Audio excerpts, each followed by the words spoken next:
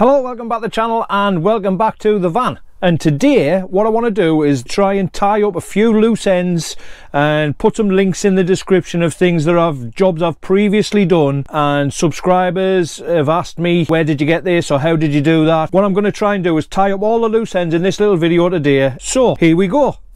First job of the day. One of my subscribers has asked me to explain how I put the curtains up at the back door of the van. Now, soft furnishings is not my forte, believe it or not.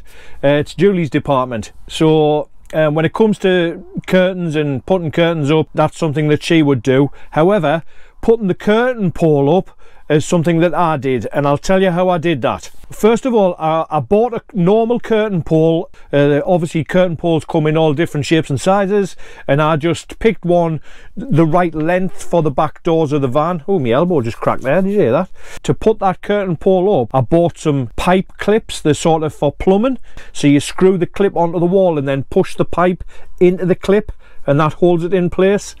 So what I did was I bought some 15mm pipe clips from Screwfix, and then I just screwed it into the one at each end and one in the middle for support, and then I put the curtains onto the pole first and then pushed the curtain pole into the clips and clipped it in. So it's up there, it's staying up, it's going nowhere.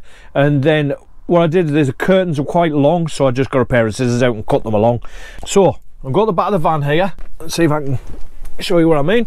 Now, there's the stainless steel adjustable pole, and there's the bit there, the joint where you can, it slides in and out, and this little white clip here is the pipe clip. Now that has a single screw that goes up in the middle of the pipe clip there. I just screwed it straight into there. I drilled a little pilot hole because it goes through the plastic trim. That's on there solid, it's going nowhere, and there's one at each end, and they clamp that pole in perfect. The pole is actually fatter here than it is when it gets to the extended end. It's skinnier here. At the skinny end of the pole, I've screwed it into the trim just exactly the same as I have there, but at that end I've left the little clip over, so the clip over clips over and holds that pole in place. Now I cut the curtains down there. That's what it's like with the curtains closed, and it makes it a little bit more private and keeps the wind out. So there you go, that's the curtain pole. 3 clips, one in the middle, one at each end, 15mm pipe clips, and I'll get one out of the garage now and I'll show you that. So as promised, I've been and got one of these out of the garage. It's called a single hinged clip, and you get them from Screwfix. Now I used 15mm ones on my curtain pole because that's how big my curtain pole was. What it is it's got one screw hole there. I'll put my glasses on so I can see. It's got a screw hole there, so a single screw, and that would, it goes in that way. Okay, so your screw goes up through the middle and into your trim, and then your curtain pole obviously runs through there like that.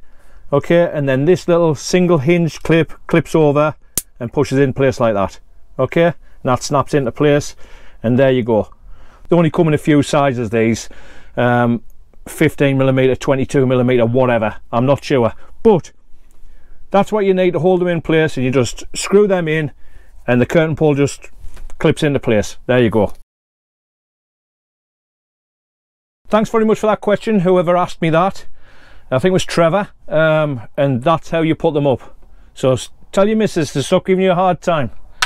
Get them pipe clips sorted, mate. Okay, next thing, door trim screw caps. Okay, now these screw caps, the door trim on the CV40, and anybody who's got one of these CV vans has probably experienced the same problem.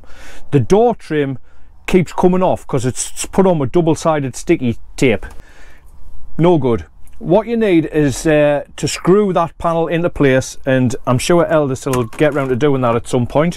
What I've done is screwed that panel on because this panel here kept coming off, and what I've done is I've screwed it on and put these screw caps over the top. I'll put a link in this video's description of where you can get those exact screw caps, and they're a great colour match for the door trim in my CV40. What's next on my list here? Right, I put some LED lights in, and if you looked at my previous video, the LED lights at the back of my van around the bed area where you can change colour and you know, fade in and out and do all kinds of things to them using this remote control.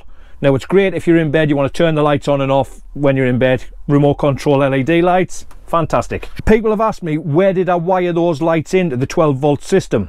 Now I'm no electrician, okay, so I'm not telling you to do what I've done. I'll show you what I did, because people have asked, So I'm happy to tell you how I did it. Now if I open this cupboard here, this wire here that you see, this black and red wire, that's plugged into the TV booster, signal booster little box here. Don't know whether you can see that. I'll plug it in and then you'll be able to see. It plugs in there. Now all I did with these lights, and there's the control box for them, is this wire, when you've cut the plug off the wire, that's where I wired it in. All I did was I spliced into that red and black wire, because that's definitely 12 volt for that TV booster. I spliced into that wire there, and that's it. That's the 12 volt. And if you check out my previous video, if you're interested in them, they're really, really good. I can recommend them. People have asked me where I wired them in. That's where I wired them in, and doesn't affect me TV signal either, so don't worry about that. Anyway, that's what I did. I'm not saying you've got to do the same thing. You've only got to find a 12 volt feed, but that's where I got mine. I also put some LED lights in the step down here along this edge of the step, okay? And I'll put some photographs in because you can't really see at the moment because it's daylight. But what I did was I took the screws out of this metal trim, okay? There's only 5 screws, so you take the 5 screws out, this metal trim comes off. Then I put the LED lights starting from here, and they're just a self-adhesive stick-on strip, and I put them all around here underneath. It's just underneath the edge of that metal trim and up into this corner here, okay? Then what I did was, and you can just see the infrared sensor there just poking out the corner. So what I did then, and I'll try and get down low so you can see this. As you can see the LED lights there, okay, just underneath the step. This is the sensor that I've stuck up under the step there with just a bit of double-sided sticky tape. And right up in that corner, I don't know whether you can see it, but I drilled a hole, and I drilled the hole at an angle in this corner here, straight through into this cupboard. Okay, there's the hole. So I drilled through the corner of the step, and it comes out there like that. It's not, there's nothing behind the other side of it on my van. It came out there, as you can see, and then the wires come through there. I fed the wires through. I've wired them straight into the fuse box, okay? So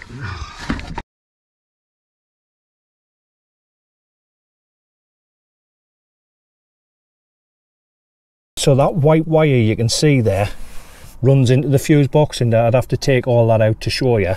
I found the fuse for the fridge. So the reason why I've wired these step lights into there is because when I go out and leave the van, I turn the electrics off, the internal electrics, but there's just the fridge running.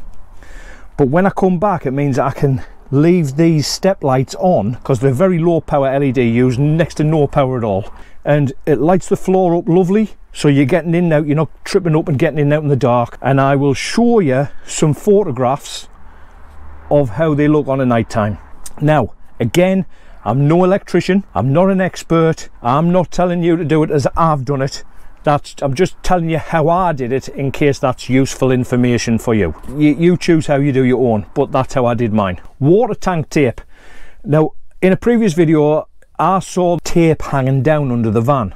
When I had a look, it's sort of an aluminium tape that's there to hold the insulation around the water tank. Now that tape, I think it's just duct tape, you know, but it was peeling off, it had lost its sticky, whatever the reason, that tape was coming off. So I bought a roll of, how would I describe it? It's reinforced, aha, see, I knew it would come to me eventually. I bought a roll of reinforced aluminium tape, and I thought I'll try that to repair my water tank. I've stuck it on the water tank, and just to I peeled off all the stuff that was crap and it was just coming off, and I put that aluminium tape on, and I'm gonna go now with you because I haven't checked on it. So this is the big test. Am I a fool, or have I done something good? You decide. Let's have a look here. Let's get underneath the van. Right. There you go. There's the tape I put on there. That is still in place, and it's never moved one tiny bit. But I can see over in that top corner, I don't know whether you can see that, but over in the top corner where I didn't put the new tape on, that old tape has already started peeling off. So that old tape will be pulled off, and this new tape, if I can reach, this new tape here has never budged. So that'll be going on all the way around. Right, I get my breath back. You wouldn't think, would you, that you could get out of breath just by kneeling down and standing up again. Now, as you've seen, that aluminium tape has done a cracking job. Reinforced aluminium tape. Why they don't use it in the Elders factory, your guess is as good as mine. Now, that tape wasn't particularly expensive, and again, as usual, I'll put a link to that tape in the description of this video, just in case you want to go and check it out for yourself. If it didn't work, I'd tell you I did it this way and it was a failure, but that tape is great. Okay, so link in the description of that tape if you want some. I'd just like to say congratulations to Rick and Heather from Pearl the CV20. They did their first live broadcast on YouTube the other day, and I think it was a great success. I certainly enjoyed chatting with them, and I must apologise to them because I tried to ring Heather just to wish them good luck with their first live video, and then I realised, oh, I've rang them just as they're about to start the video. So apologies to Rick and Heather for that, but also congratulations. Rick's very knowledgeable about the DIY in the van and stuff like that, and Heather makes sure he gets the jobs done. So go check them out if you haven't already, and well done with your live broadcast. Also, I'd just like to give a quick shout out to Stephen, who I work with.